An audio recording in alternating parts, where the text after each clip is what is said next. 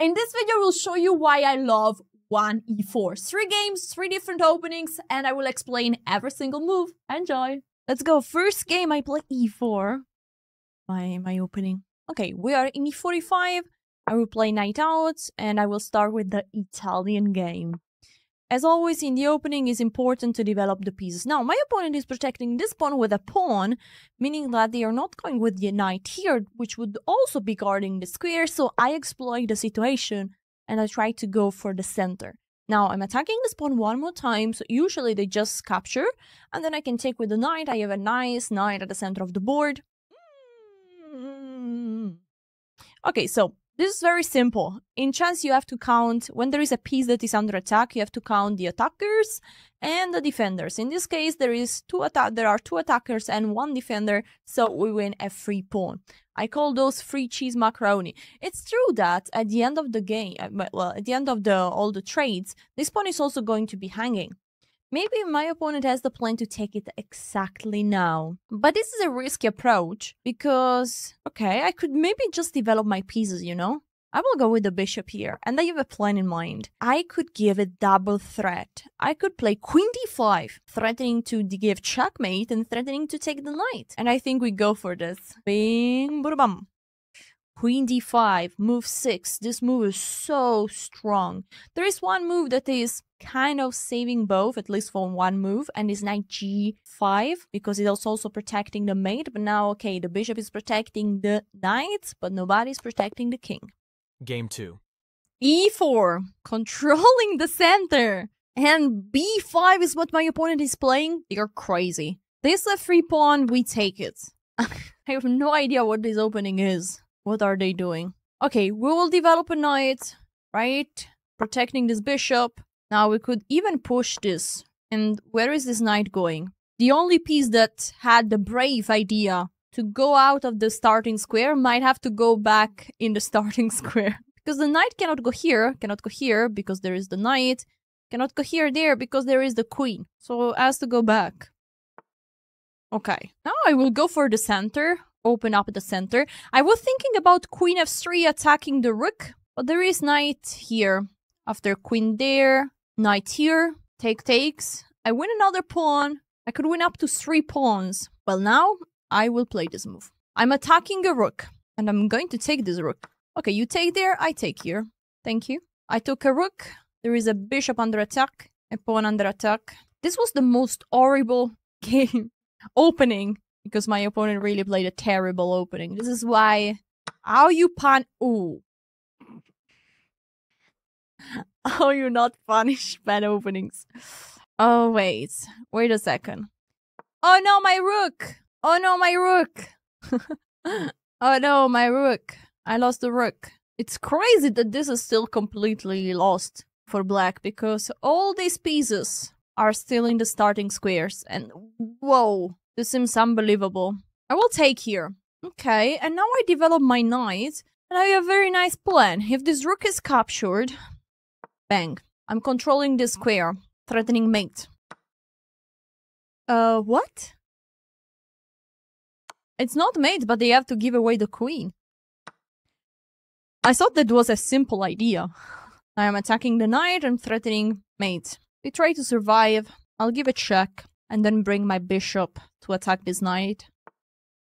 There we go. That's the threat, guys. I'll go to take that. Queen is back. Sorry, queen was under attack. The bishop was attacking the queen, but I can go with... attacking my knight. How dare you? I'll go back here. This is still very powerful. Okay, they did a good job. They defended quite well. But still, those pieces are not having a fun time. Attacking the knight... And GG's. When the knight moves here, I then give a check and take this knight, and then it's over. So it's fun that in this position, queen f3 is the best move. And I calculated this, that, and then I was not so happy of winning 3 pawns. I wanted more than that. And so I didn't play this line that I saw. And I rather play d4 to try to attack the center. After bishop a6, what I have to play is to take here. And once the knight takes, boom, go for the center. And now... controlling all the squares, I'm going to simply develop my pieces out. And this is so painful for black to find just some normal moves. Already, for example, d6 nearly loses to this move. I mean, you take there, but see, the king is nearly mated. I have this, that. Doesn't look good. Okay, there is knight f6, of course. Maybe g6, bishop out. This is how you can develop your pieces. But can somebody tell me why to play this opening? New game, we play e4. Wow, we're playing against the modern defense. Every time your opponent is not controlling any of the central squares, you exploit it and you go with the 2 pawns very strong in the middle of the board. Now you could, in this type of positions, you could go with the perfect development. So you go out with a knight and then you go out with the other knight. And then you can just go with the 2 bishops out like this and you get an amazing position. Look at this. So they are going with the 2 bishops out in fianchetto, but they are running into some problems. Let's go with... Can I go also with the other bishop out? I'm calculating after this the move d5, finally waking up and attacking the center. That's why I will play d5, you know? I don't want to let black push here. I want to keep my advantage.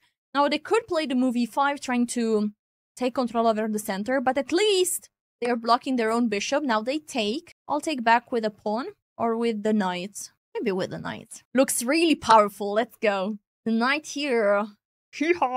At the center of the board, I'm threatening bishop there. I'm threatening bishop here, giving the fork. I'm threatening castle. Holy boy. This is something that I love in chess. Isn't super nice? You are trading. Ooh, you're pinning this knight. Now I could even push there. There is still rook there, but then I castle. Guys, this is just too strong. Bing, boom.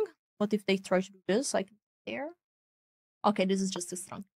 E5. Exploiting the pin. Huh. Okay, but I think I'm winning. I'll take there. If bishop takes, I'm taking back. Yup. So I want a piece. Now they take there because they don't want me to take back where the knight would be a fork. I will just take there. And I'm attacking the rook. Now they're attacking this piece, but I take you. And I'm attacking a rook. Meaning that I want a piece. Now they take back here because they don't want to lose the rook. But I have all the time in the world to go back with my bishop. And I have 2 nice little minor pieces. My opponent has just 1, so I have +3 points. I will just castle now and trying to win this position with an extra piece. How to win when you have extra pieces? You have to. First of all, keep your pieces active. Never play passive just because you have an extra piece. If you can trade, trades are good for you. For example, now the knight has the possibility to take this bishop and I say, yeah, go for it.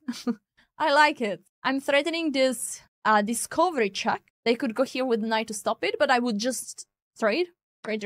They take here, so I'm taking back. All the trades are good. They try to run with the king back. Okay, let's activate a rook attacking a pawn. Why not? And then every time you have to improve your pieces. Once you have developed your pieces, you have to improve them. You have to make always the best out of this, out of the position. Now I could take a free pawn, so I take it. But there is one piece that I really want to improve, and it's the knight. Imagine a knight going like this. That would be really good. Okay, I'll go with the queen here. My queen is so powerful, cannot be attacked anymore by a pawn, by a rook, by a queen. Cannot be attacked. It's so powerful. Attacking the square, and now the knight needs to be improved. So we'll go with the knight like this. Okay, queen trade, boring, fine. But we are a queen up. Not a queen up. Sorry, a piece up. So we have the advantage that any trade is basically good for us. Any equal trade. One danger in this position could be the background checkmate. So we might play the move h3 at some point when we see that that could be a problem. At the moment, honestly, that's not even a problem. There is a free pawn. We take it. We take it. Free cheese macaroni with a check even. We're going to take also this pawn, which could give a very nice mate. This is a collab of a knight and the rook. Let's see if we can do it. If the king moves, we take there. There we go. And now this is checkmate, guys. Okay, the rook are traded. Now there is just one move that saves black. And this to give away the rook for the knight. But I think they should try to give back rank mate. No! I would have loved to give a checkmate like this. Okay, fine. How do we win? Let's just bring the king. Let's just bring the king and give mate. Bing. Boom. Skaboom. Okay, let's not...